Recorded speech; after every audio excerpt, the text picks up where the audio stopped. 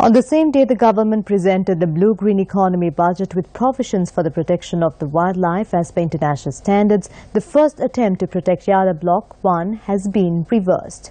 Only 17 days after the introduction of new regulations to reduce the number of jeeps in the park, the decision has been overturned. The Ministry of Sustainable Development and Wildlife has decided to increase the number of safari jeeps entering the park to 500 a day.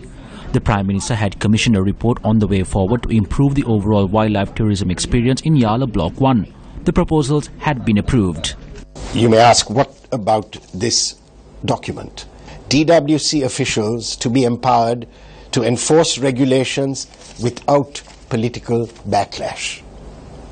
This was the very first proposal that is written down here.